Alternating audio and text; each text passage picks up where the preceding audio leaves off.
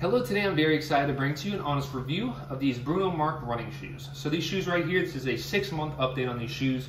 I've worn them to the gym or running or doing anything outside activity-wise for about, I'd say twice a week for 6 months.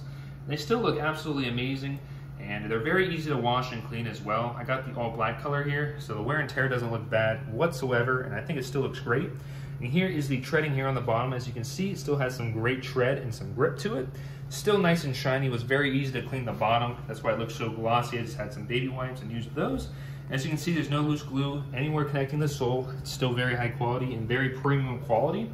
And the shoe's ventilation system is very nice. As you can see, there's small holes throughout the shoe, so it works well like that. I would definitely stick true to size on these shoes. Let's go ahead and put them on so you can see what they look like from 6 months update.